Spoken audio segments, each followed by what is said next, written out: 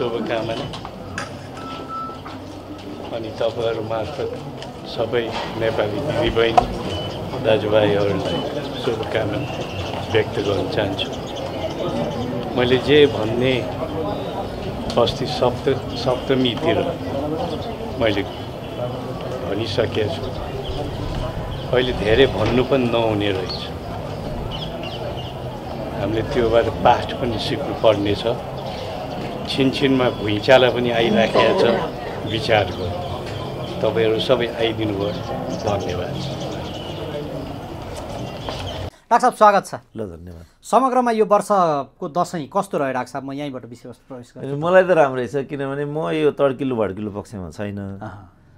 अनि चाहिने भन्दा बढी खर्च गर्ने, चाहिने भन्दा बढी खाने, चाहिने भन्दा बढी हल्ला गर्ने, फुर्मास गर्ने, मादक पदार्थ सेवन गर्ने, झगडा गर्ने, चाडपर्व भन्ने बित्तिकै त्यतातिर प्रवृत्त छौँ क्या हामी। होली भने पनि त्यही हो, तिहार भने पनि त्यही हो, तिज भने पनि त्यही हो, यो के भन्छ यो क्रिसमस भने पनि त्यही हो, अर्को छ नि यिनीहरूको भ्यालेन्टाइन भने पनि त्यही हो। काहीँ पनि म चाहिँ अनुशासनको परिशीलन देख्दिनँ। त्यस कारण म चाडपर्व भने चाहिँ अलिक फ्रस्ट्रेट छु। यो हो कि यसलाई पनि अझ फेरि राजनीतिकरण गर्ने, जातीय विद्वेष फैल्याउने, तेरो मेरो गर्ने भएपछि त मलाई यो साँच्चै नै निराश हुन्छ। बा उनको हो, विदेशी हो, यसको बहिष्कार गरौँ, रातो टिका, सेतो टिका कुनै चाडपर्वको मर्म हो। मेरो भनाइ चाहिँ के भने ठिक छ, असहमति छ भने आफआफ्नो मनाउनु, आफआफ्नो बाटो हिँड्नु। आफ्नो बाटो हिँडेन लक्ष्यमा पुगिन्छ, अर्काको बाटो हिँडेर काहीँ पुगिन्छ। त्यस कारण पनि मलाई फ्रस्ट्रेसन हुन्छ। मलाई चाहिँ यही ठिक छ जे म गर्छु। मलाई तड्किलो भड्किलो छैन, हल्ला गर्नु पर्दैन। एकाडेमिक एक्सर्साइज गर्न चाहन्छु। मेरो अनुरोध पनि के छ भने यतातिर लागौँ बरु। के हो त आखिर दसैँ कसरी आयो त? के वास्तवमा रातो टिका, सेतो टिका, के वास्तवमा राक्षस देवता हो त? त्यस्तै हो त? के वास्तवमा श्रीलङ्कामा लडाइँ भएको हो त? के त्यो सम्भव थियो? त्यो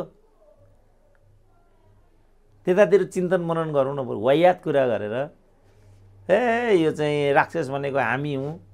अझ एउटा डेढ अक्कलेको त अघि के देखिरहेको थिएँ भने यो उता भन्ने होइन, यिनीहरूले यहीँ हामीलाई चाहिँ सिद्ध्याएर अनि विजय उत्सव मनाएको पो भन्दै थियो। न पढाइ छ, न लेखाइ छ, न सुझु छ, न बुझु छ। जातीय विद्वेष फैलाएको छ, उत्तेजना कुरा गरेको छ, रात दिन बाहुन बनाएको छ। यस्तो पनि हुन्छ भने अनि जब चाडपर्व त्यो कुरासँग जोडिन्छ भने त्यसमा चाहिँ हौसिनुपर्ने कुरै के छ र? त्यसकारण म बरु साथीहरूलाई अनुरोध गर्छु, अर्कालाई दुत्कार्ने यो काम नगरौँ, आफैलाई हेरौँ न एकपल्ट। अब यो यतापट्टि हेर्दा डाक्टर साहब जस्तो यो चाड अनि विजयादशमीको दिन चाहिँ मान्यजनबाट आशीर्वाद टिका थाप्ने एउटा प्रचलन, त्यो प्रचलनभित्र जस्तो अब राजादेखि राष्ट्रपतिदेखि सबैसँग विजयादशमीको दिन टिका थाप्ने जुन खालको त्यो देखियो ट्रेन्ड, र हामी पनि सर्वसाधारण तहमा पनि आफ्ना आफन्तजनहरूसँग नातागोतासँग टिका थाप्न जाने अब यो चलन जारी पनि छ, अहिले पनि जारी पनि छ। यो पाटो चाहिँ कसरी हेर्नुहुन्छ डाक्टर साहब? अब त्यहाँ पनि त राजनीति देखियो। अब रामचन्द्र राष्ट्रपति कहाँ किन आएको भन्दा हाम्रो गणतन्त्रको उपलब्धि हो, सर्वसाधारणको छोडो राष्ट्रपति भएको, हामी गणतन्त्र मान्ने भएको हुनाले हामी चाहिँ राष्ट्रपतिको हातको टिको लाउन आएका भने यताकाले। उता राजावालाले चाहिँ के भने अब हामी राजा ल्याउँछौँ, अब यो राजा बिना हुँदैन, देश बर्बाद गरे, सिद्ध्याए, अब हामी राजा ल्याउँछौँ। त्यसकारण हामी चाहिँ टिको लाउन आइसकेका छौँ भनेपछि यहाँ त पर्व, यसको चाडपर्व भन्ने स्पिरिट त कहीँ पनि देखिएन। अब यो राजाकै पाटोपट्टिमा चाहिँ जस्तो मुस्लिम समुदायका व्यक्तिहरूले पनि हिन्दूको प्रतीक भनिएका राजासँग टिका लाउनलाई जसरी त्यो लामबद्ध भनेर टिका लगाएको देखियो नि डाक्टर साहब, त्यो दृश्य कस्तो लाग्यो? त्यो त उनको आस्था हो। मैले भने मै कहाँ नि कोही टिको लाउन आउँछ भने म लगाइदिन्छु, त्यसमा मेरो केही नै भन्नु छैन। मेरो भनाइ चाहिँ के भने मुख्य कुरा यो वास्तवमा हिन्दुत्वको कुरा हो। यो वास्तवमा के अमुक जातिले अर्को जातिलाई विजय गरेको स्मरणमा गरिएको विजय उत्सव हो, के हो त यो? जो त्यहाँ टिको लाउन गएका छन् उनीहरूले यो कुरा त बुझेका छन् मेरो पाटो चाहिँ यो हो, यसलाई बर बुझारत गर्ने कोसिस गरौँ न बरु। अब ऊ राजनीतिक उद्देश्यले काहीँ टिका लाउन गइरहेछ, त्यो कसरी चाहिँ चाडपर्व हुन्छ भने? चाडपर्व त आमा बाबुको हातको टिको लगाउने हो, मान्यजनको हातको टिको लगाउने हो। निर्मल निवास र शीतल निवासको दूरी बढीमा 500 मिटर जति होला। निर्मल निवासमा त्यो सर्वसाधारण जसरी लामबद्ध लागेको देखियो, शीतल निवासमा चाहिँ पातलो रह्यो त्यो उपस्थिति, जबकि गणतन्त्रको प्रतीक शीतल निवासमा त झन् बढी मानिसहरूको लर्को लाग्न पर्ने भन्ने खालको चाहिँ अहिले आवाजहरू छ। त्यो त आफ्नो आँखा हो। मैले चाहिँ एउटा त्यो लाइन मेरो नजरमा पर्यो, त्यो भरपर्दो लाइन नै थियो, राष्ट्रपतिवाला लाइन थियो। त्यो राजावाला लाइन चाहिँ मैले आफै देखाएको थिएँ, किनभने म त्यो बाटो गुज्रेको थिएँ होइन। त्यहाँ लाइन थियो, त्यत्रो अस्वाभाविक लाइन चाहिँ थिएन, तर त्यहाँ लाइन थियो। त्यो लाइन भित्रिसकेपछि होला सायद निर्मल निवास परिसरमा चाहिँ मानिसहरूको एउटा समूह देखिएको थियो। त्यो प्रस्तुत गर्दा अलिकति विशाल भिड देखिने, अनि अर्को त्यो फोटोको खिचाइको पनि एङ्गल हुँदो रहेछ नि त फेरि, त्यो पनि राजनीति हो फेरि, त्यो पनि गर्नु हुँदैन भन्छु म चाहिँ। मेरो यदि कोही मान्छ भने चाहिँ चाडपर्वलाई किन राजनीतिकरण गर्ने भनेको मैले त्यो कुरै बुझिनँ। चाडपर्व भनेको राजनीतिको विषय होइन, चाडपर्व भनेको सिम्पली चाडपर्व हो क्या। किन उत्तेजना फैलाउँछ नि म बुझ्दिनँ। गणतन्त्र र लोकतन्त्रसँग किन जोडेको चाडपर्वलाई? अर्को वर्ष, यो वर्ष नारायणी टीमा चाहिँ सकिएन, निर्मल निवासमै टिका लगाइयो, अर्को वर्ष हामी नारायणी टीमा लामबद्ध भनेर टिका लगाउने भन्ने राज संस्था पक्षधरहरूको तर्क आयो डाक्टर। अनि त्यो चाडपर्वको विषय हो त? त्यो त राजनीतिको विषय होइन। चाडपर्वले राजनीति सम्भव हुने हो कि राजनीतिले चाडपर्व सम्भव हुने हो त? यिनीहरूले राजतन्त्र वैशाखमा आउँछ, फागुनमा आउँछ, जेठमा आउँछ भन्न थालेको त मैले देख्दाखेरि 10-12 वर्ष भइसक्यो। कति मान्छे दारी पाल्दैन थिए, काट्दैन थिए, कति मान्छे झुङ्गा काट्दैन थिए, कति मान्छे लुगा फेर्नुहुन्न त राजतन्त्र नआइ भन्थे, खोइ त आएन त। अनि त्यसरी राजतन्त्र आउँदैन नि। राजतन्त्रलाई त राजनीतिक रूपमा नै व्यवस्थापन गरिनुपर्छ, त्यो विधिबाट राजतन्त्र आउँदैन क्या। एउटा कोणबाट रविन्द्र मिश्र यो लाइनमा अहिले अलि बढी चाहिँ यो लाइनमा उभिएका, उनको एउटा तर्क चाहिँ नि उनले अगाडि के सारेका छन् भने मुस्लिम, इसाई, बौद्ध लगायतका पनि त्यहाँ लामबद्ध भएको चाहिँ नि पाइयो। यो दृश्यहरू चाहिँ बिरलाइरहन्छन्। राजा चाहिँ साझा र एकताको प्रतीकको रूपमा रहेकै कारणले गर्दाखेरि यो कोणबाट ती व्यक्तिहरू लामबद्ध भनेका हुन्। त्यस कारणले राजाका हिजो कमी कमजोरी थिए होलान्, तर ती कमी कमजोरी हुँदाहुँदै पनि अब राजतन्त्रले चाहिँ देशको एकता, स्थिरता र सौहार्दतालाई र अन्तर्राष्ट्रिय सम्मानलाई चाहिँ बचाएर राखेका थिए र छिमेकी देशहरू जतिको गर्न नसके पनि कम भएको थिएन। त्यस कारणले गर्दा अब राज संस्थालाई चाहिँ त्यो खुन अथवा त्यो माफी दिएर पनि पुनस्थापनाको दिशामा लानुपर्छ भन्ने उनको अहिले पनि जिकिर छ। अलि अगाडि उनले विचारभन्दा माथि देश मार्फत यो तर्क ल्याएका थिए। उनको यो तर्कमा कतिको दम अथवा के देख्नु सक्छ? अनि त्यो एउटा उनको चाहिँ अपेक्षा हो, उनको चाहना हो। राजनीति चाहिँ चाहना र अपेक्षाले निरूपण हुँदैन, त्यो मैले पहिल्यै भनिसकेको छु। राजनीति भन्ने कुरा अपेक्षा र चाहनाले सम्भव हुँदैन।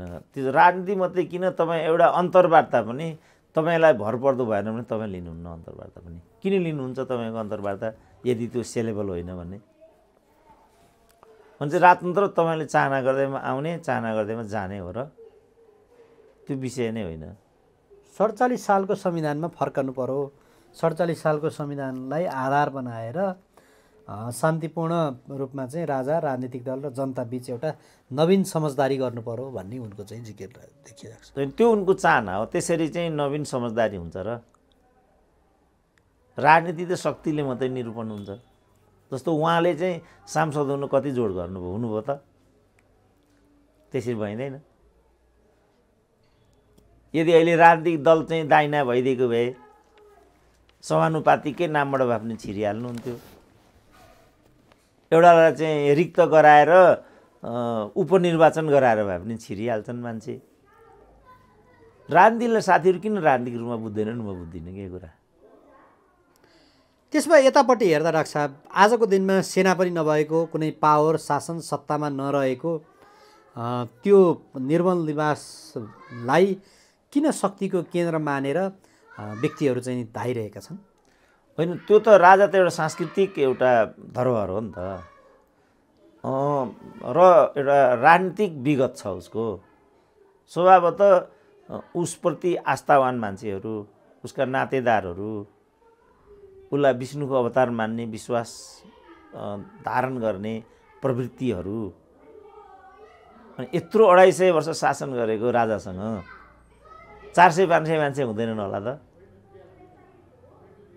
चुनाव मार्फत लडेर यदि राजा आयो भने राजनीतिक दलका नेताहरूको, इभन माधव नेपालकै भनाइ चाहिँ पछिल्लो समयमा राजालाई अब शासन गर्न इच्छा छ भने चुनाव लड्नु आउनु भन्ने कोणबाट त्यो अभिव्यक्तिहरू आयो। आजको दिनमा राजाले चुनाव लड्ने खालको अवस्थामा उनी आए अथवा भनौँ त्यो दिशामा उनी गए, म चाहिँ जनताबाट अनुमोदित भएर राजा हुन चाहन्छु ल भन्ने कोण भयो भने राजनीतिक दल र राजा बिचमा चाहिँ कस्तो खालको अवस्था सिर्जना हुन्छ, के देख्नु लाग्छ त्यसमा? अब त्यो एउटा हाइपोथेटिकल पनि भयो। होइन, राजनीतिक दललाई अब भनौँ न, अब मैले भनिहालेँ नि के त्यसरी जम्मा केही विधिबाट नै हामीले हेर्नु पऱ्यो।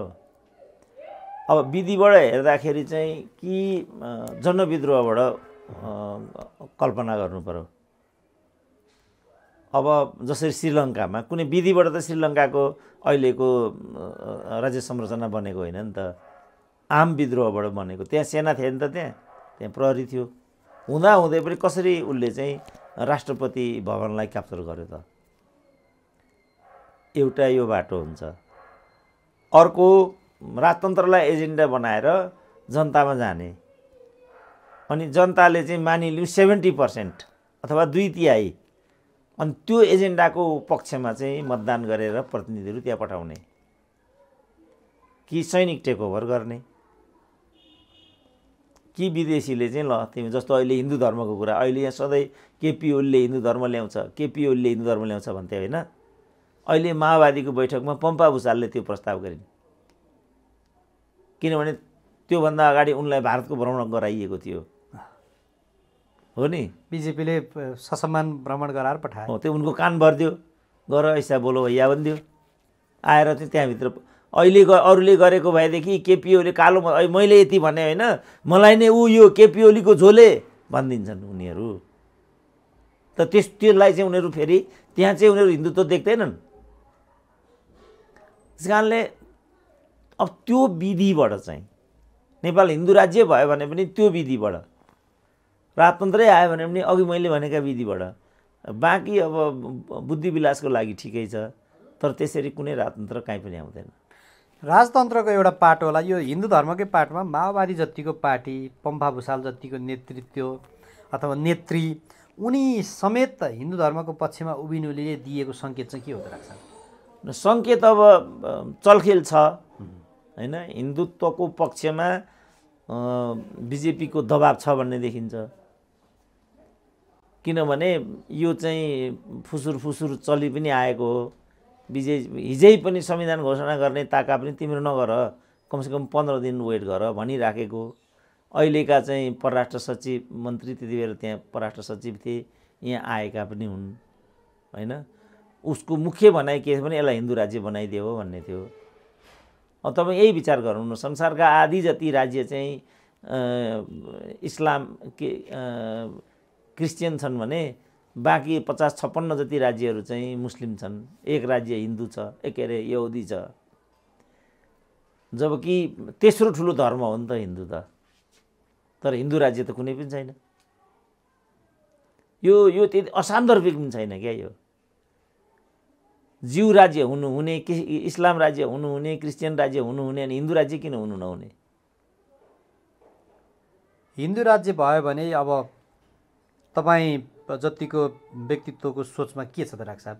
भयो भने फरक पर्दैन भन्ने छ कि जबरजस्ती चाहिँ हुँदैन गरे गर भन्ने छ कि हजुरलाई चाहिँ के लाग्छ? होइन, म त धर्ममा तटस्थ हुँ होइन। मलाई धर्म सापेक्ष भन्दा धर्मनिरपेक्ष मलाई उचित लाग्छ। किनभने मेरो विश्वास के छ भने धर्म राज्यको धर्म हुँदैन, धर्म व्यक्तिको हुन्छ। राज्य धर्ममा निरपेक्ष रहनु नै राम्रो हुन्छ भन्ने मेरो मनले चाहिँ त्यो कुरालाई मान्छ। तर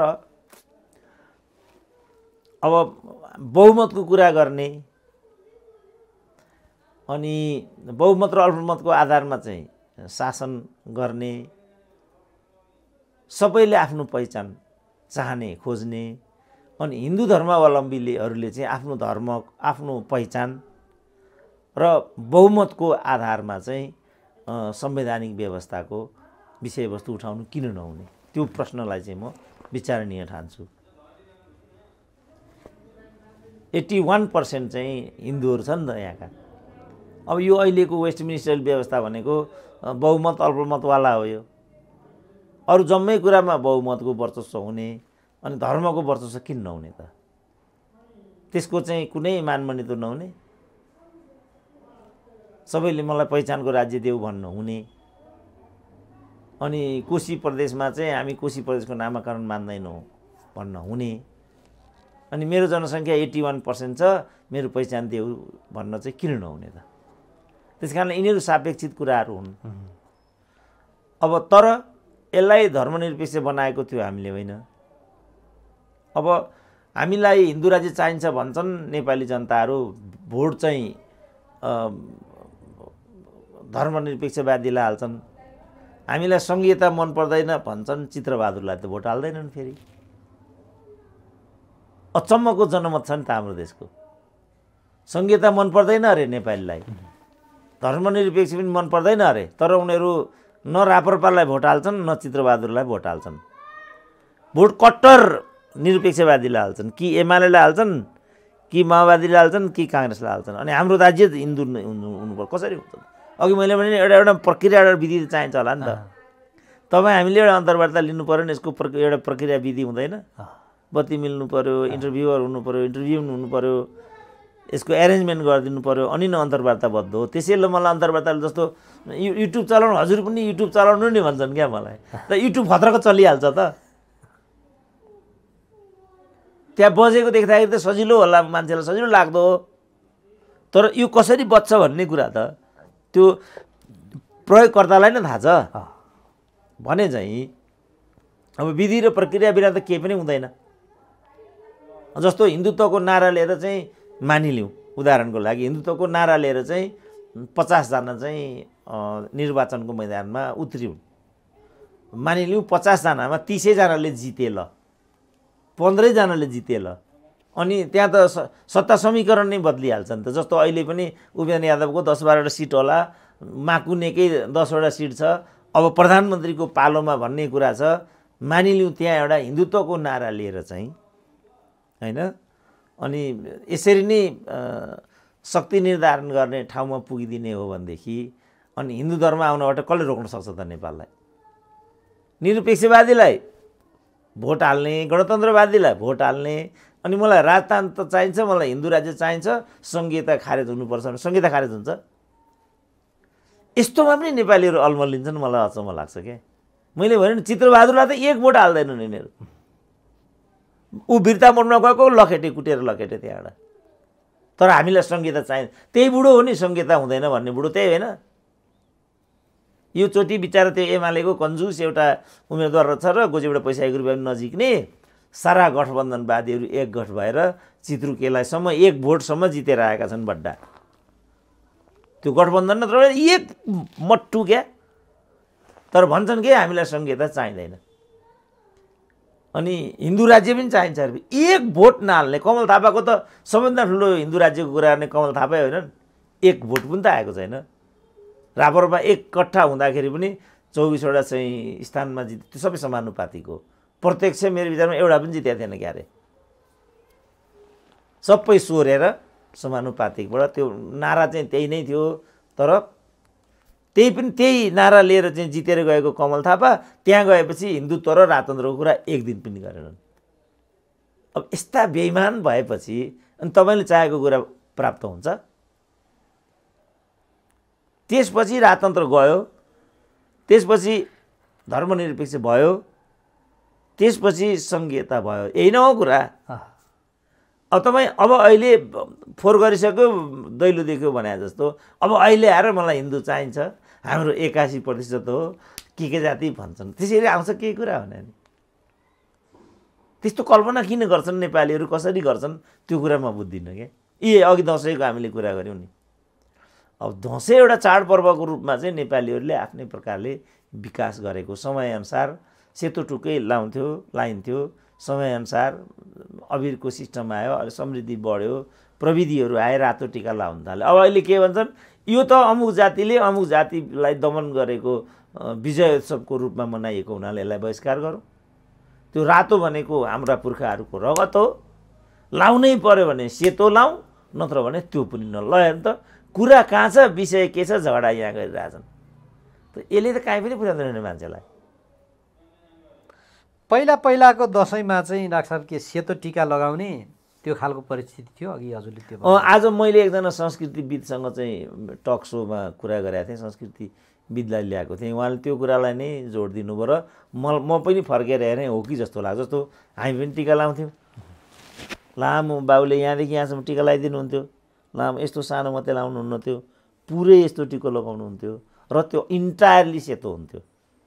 बिस्तारै तपाईँलाई थाहा छ नि, हामी ग्रामीण जीवन, एक चिम्टी अबिर पनि महँगै कुरा हुन्थ्यो, एक डल्लो साबुन पनि ठुलै कुरा हुन्थ्यो।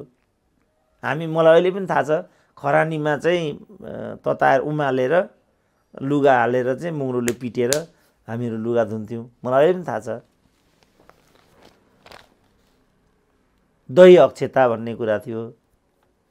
अब बिस्तारै अबिरको सिस्टम बढ्यो। अब अहिले त कोही पनि सेतो टिका लाउँदैन नि, किनभने रातो राम्रो देखिन्छ।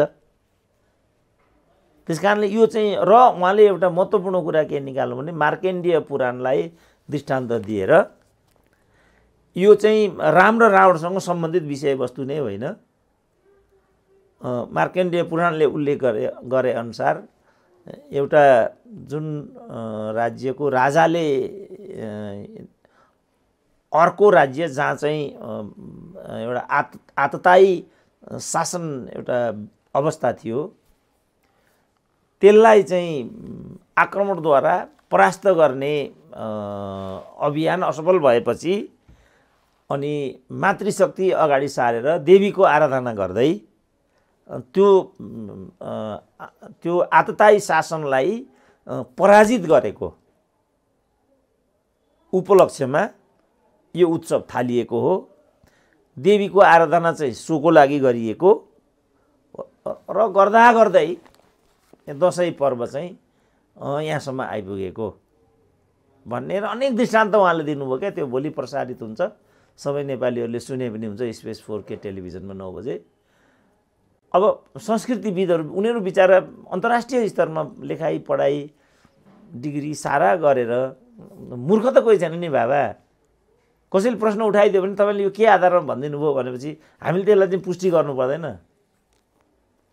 अनि त्यहाँ चाहिँ यो त इन्टायरली यो नेपाली, अचम्म लाग्यो मलाई, पिएचडी नै गरेका मानिसहरू यो नेपाली नै हो नि त, इन्डियन पर्व हो, इन्डियन पर्व नेपालीहरूले किन मान्नु पर्यो भन्ने त सुन्दा त हो। फेरि यदि इन्डियन नै पर्व हो भने हो, तर अब यो जाति जनजाति स्थानान्तरणको प्रक्रिया त अब मङ्गोलकै कुरा गर्ने भने पनि बाहिरबाट आएको कुरा छ, आर्यनहरूको कुरा गर्ने भने बाहिरबाट आएको कुरा छ। खालि को अगाडि आयो को पछाडि आयो भन्ने कुरा मात्रै हो नि त। हजुर, आयो त बाहिरैबाट, कि त्यही माटोमा चाहिँ उब्जिएको हुनु पर्यो। जस्तो केन्यामा चाहिँ मानव बीज उद्भव हो कि भन्ने कुरा छ। त्यहीँबाट विस्तारित भएर मानिसहरू पृथ्वीको विभिन्न भागमा चाहिँ यत्रतत्र लागे। समयक्रममा विभिन्न चाहिँ उद्भवका जम्मा 4वटा उद्भवको जाति त संसारमा छ भनिएको छ होइन। एउटा ककेसाइड भनिएको छ, एउटा नेग्रोइड भनेको छ, एउटा मङ्गोलाइड भनेको छ, अर्को ड्राभिडियन हुनसक्छ, अस्ट्रोलाइड भन्छन् क्यारे। यति 4 किसिमका मान्छे त संसारका हुन् जम्मा जम्मी। यही मानिस चाहिँ रूपको आधारमा, चेडाको आधारमा, धर्म संस्कारको आधारमा विभिन्न भएका यति हो नि त कथा त। अनि यी धर्मको मुस्लिम भन्ने कुरा भयो, यी चाहिँ यहुदी भन्ने कुरा भयो, यी चाहिँ क्रिस्चियन भन्ने कुरा भयो, यी नै हिन्दू भन्ने कुरा भयो। हिन्दू भन्ने नै हिन्दू होइन, त्यो सिन्धुबाट हिन्दू भएको प्रोनाउन्सको कारणले चाहिँ सिन्धु हिन्दू भएको भन्ने कुरा छ। र यो हिन्दू भन्ने कुनै एउटा धार्मिक एउटा विधान अन्तर बनेको नभइकन अभ्यासको क्रममा सांस्कृतिक रूपमा चाहिँ विकसित भएको एउटा परिपाटी भन्ने छ। जस्तो बुद्धले चाहिँ बुद्ध धर्मको एउटा आधारशिला खडा गरे, मोहम्मडनले होइन त इस्लाम धर्मको प्रारूप खडा गरे, जिसस क्राइस्टको पछि क्रिस्चियन धर्मको प्रारूप भयो, त्यसरी नै यहुदी धर्मको चाहिँ प्रारूप खडा भयो। मुख्य मुख्य धर्महरू त विश्वमा यिनीहरू नै हुन्। त हिन्दू धर्मको चाहिँ प्रस्तावना कसले खडा गरेको त भनेपछि त यसको त बुद्धको, क्राइस्टको जस्तो, मोहम्मदको जस्तो कुनै त्यस्तो आदर्श पुरुष त त्यहाँ छैन जसले यो परिकल्पना गरेर प्रारूप खडा गर्यो। भनेपछि अभ्यासबाट बिस्तारै, त्यसै पनि हिन्दू धर्म भनेको एउटा संस्कृति हो भन्ने नै छ। त यसमा ब्राह्मण साहित्यको रचना भयो, कट्टरताहरू अगाडि भए, पाखण्डवाद प्रभावी भयो, छुवाछुत भयो, महिला हिंसाहरू भए, त्यो चाहिँ यसको विकृत पक्ष हो। तर यो आफै त कहाँ धर्म हो त? महिलालाई डढाउनुपर्छ, सती पठाउनुपर्छ भन्ने कुरा धर्मको परिकल्पना हो र भने? मान्छे छुवाछुत हुन्छ भन्ने कुरा धर्मले कहिले परिकल्पना गर्न सक्छ? त्यो त विकृति हो नि। हुनसक्छ ब्राह्मण साहित्यले त्यो परिकल्पना गर्न, मनुस्मृति भन्छन्, त्यहाँबाट चाहिँ यो कुरा भन्ने कुरा छ। अत हिन्दू धर्मको टाउकोमा हालिदिनुको त केही पनि अर्थ छैन नि। म हिन्दू धर्मको प्रतिरक्षा गरिरहेको छैन, बुझौँ कुरा मात्रै म भनिरहेको छु।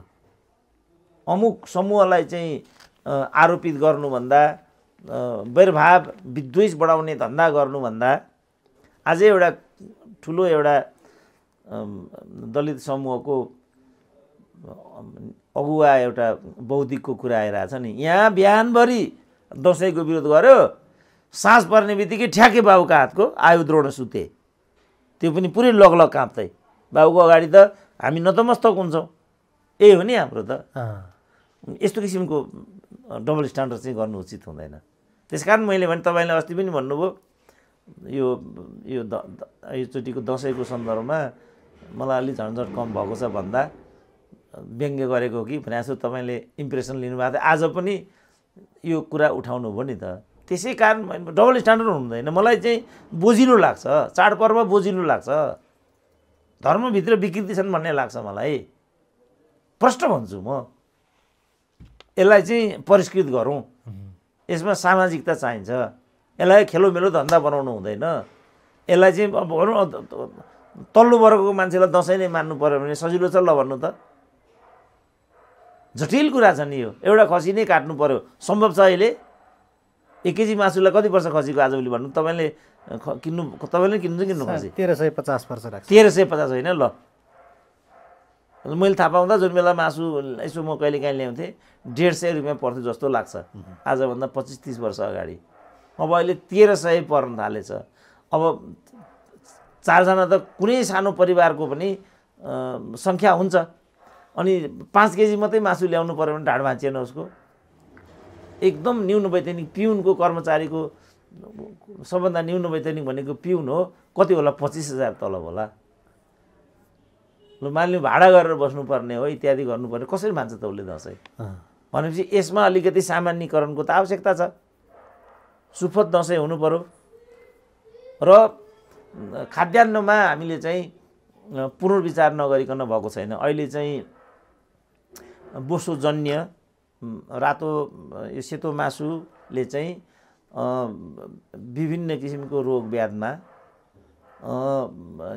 नकारात्मक प्रभाव पार्छ भन्ने छ। र कमसेकम मान्छेहरूको भनाइ के छ भने मासु खराब छ, खसीको मासु त डेफिनेटली खराब छ भन्ने छ। अब यसभन्दा अगाडि मैले के भन्ने, भनेपछि हामीले हाम्रो जुन फुड ह्याबिट छ त्यसमा हामीले पुनर्विचार नगरी त भएको छैन नि। अब जस्तो सुगरको कुरा भयो, अरू कयौँ रोगहरू भए त्यसमा चाहिँ यो जुन पेय पदार्थ छ, पेय पदार्थले पनि देखिन्छ नि बाबा, कुनै पनि नसाजन्य पेय पदार्थले स्वास्थ्यलाई प्रतिकूल असर पार्छ भन्ने कुरो त ग्यारेन्टी जस्तै छ नि त। हो, यो सन्दर्भमा मैले भनेको यसलाई हामी अलिकति एउटा यसको आधारलाई अलिकति हामी खुकुलो बनाऊ, यसलाई अलिकति चाहिँ सादगीतर्फ लैजाउँ। औषधीय जुन हिसाबले मतलब चिकित्सकीय दृष्टिकोणले जुन उचित हुन्छ मानव स्वास्थ्यको दृष्टिकोणले त्यो विधि अवलम्बन गरौँ। र यो दसैँ इत्यादि जति पनि चाडपर्वहरू छन् यिनको बदनाम गर्नु तिर जानुभन्दा यसको वास्तविकतालाई बुझ्यान भयो। जस्तो मार्केण्डेय पुराणको आज चाहिँ त्यो संस्कृतिविदले मसँग कुराकानी गर्नुभयो, त्यो मार्केण्डेय पुराणको चाहिँ रिफरेन्स मलाई नै थाहा थिएन भनौँ न। अब 18वटा मध्ये अब उहाँले अध्ययन गर्नुभयो होला, त्यो जानकारी पनि गराउनुभयो होला डाक्टर साहब। अब यी समग्र पाटो एउटा उसमा छ, चाडपर्वभित्रको विकृति पनि पाटो भयो। यो अर्को एउटा प्रसङ्गमा म जान्छु डाक्टर साहब। जस्तो यो अहिले केही अगाडि दुर्गा प्रसाईले जुन केपी शर्मा ओलीको कम्बोडियाको टेलिकममा 30 अर्बको लगानी प्रश्न खडा गरेका थिए। केही अगाडि भारतीय सञ्चार माध्यममा यो बडो चाहिँ नि